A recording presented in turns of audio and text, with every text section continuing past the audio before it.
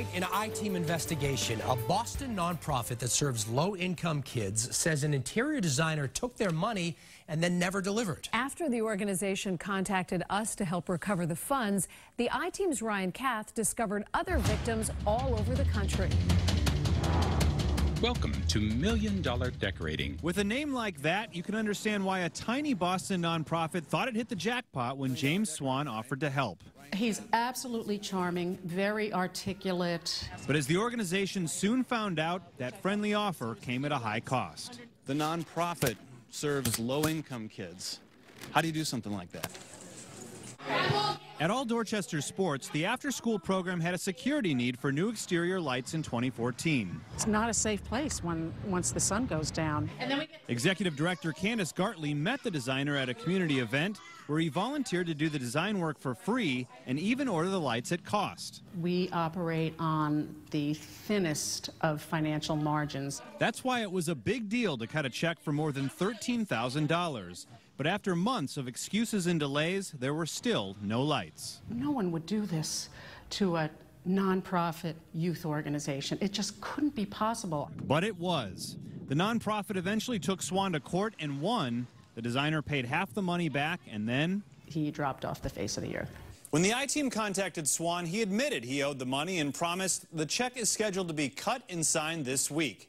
That was in April, and when the money never arrived, the I-Team did some digging. He feels no remorse. Attorney Peter Brooks represented a Newton family who hired Swan to decorate their home in Chestnut Hill. But they later discovered furniture they paid for was never even ordered. This was a conscious misappropriation of funds and then the deceit that followed to hide that. The family sued Swan and won a judgment of more than $211,000. But the designer later filed for bankruptcy and walked away without the family collecting a dime. I think it probably eats at them every day. I immediately thought that he was gone. I just had a bad feeling. Daniel Erickson is owed more than $150,000 after hiring Swan to decorate his Los Angeles home. Even a private investigator couldn't track him down. He's hiding in plain sight. Thank you, Katie. It's great to be with you. And that's what frustrates victims the most. Along with promoting his podcast, Swan frequently posts about his travel to trade shows in Dallas, Vegas, Chicago, even overseas. Paris was amazing. But when Swan shared a photo of his boarding pass on the way to California, the I-Team was waiting for him when he touched back down in Portland, Maine. Do you remember talking to me several months ago when you said you were going to pay back the nonprofit in Dorchester? I don't know. Swan tried to get away, but we let him know we'd looked into his background. You've been doing this for years to people. We walked through the terminal, across the street, into the elevator. What happened to all that money? Trying to give Swan a chance to refresh his memory or explain how he has the funds to travel the world. Why not scrape the money together to pay back the nonprofit?